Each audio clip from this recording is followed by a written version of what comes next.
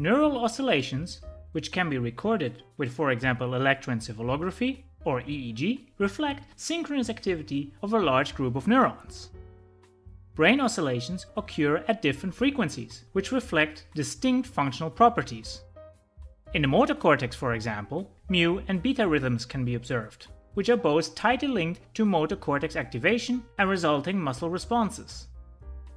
Furthermore, it has been suggested that neural activity can be coupled to specific phases within the brain oscillations.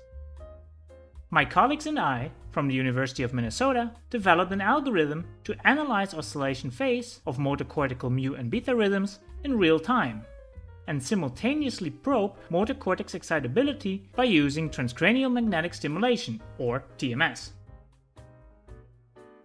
Reading out and analyzing brain oscillations in real time allows to find a causal link between an oscillation phase and the motor cortex to muscle activation. However, usually such analyses take up multiple seconds, making it impossible to target brain oscillations in a millisecond range.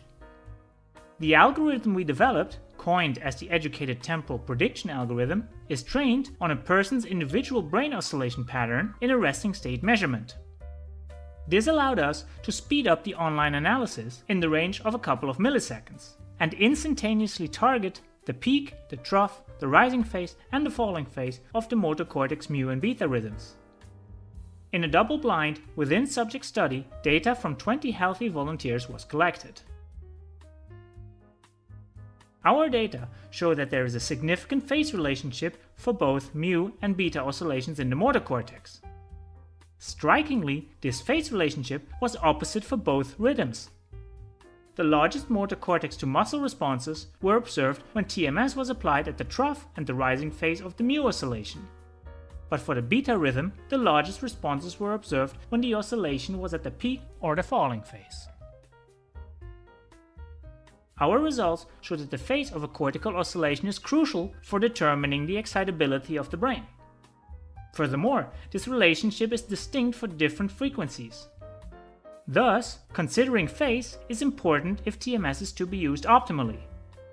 And taking phase into account may potentially improve the efficacy of TMS in a therapeutic setting for the treatment of neurological and psychiatric disorders.